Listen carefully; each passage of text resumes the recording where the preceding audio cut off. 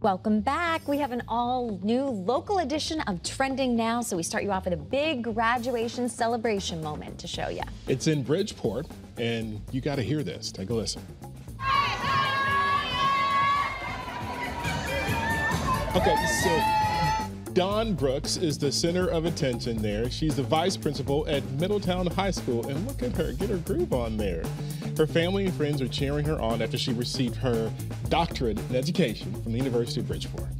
All right, 6:25, we are taking a look at another video that's totally local. Let's take a look. It is terrific. This little cat is trying to catch its mouse, and watch, it plays fetch.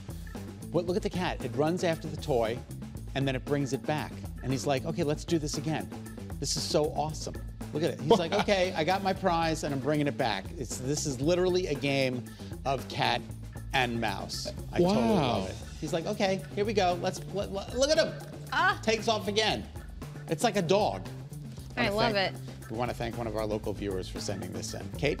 All right, yeah, let's take a look at this next video from one of our viewers who sent this in. I love this. This is a bear who's balancing in a tree trying to get a little snack. This is in Bristol. You can see. Believe this? Yeah, I mean, I don't know how he got up there. Maybe the cat taught him some tricks. Exactly.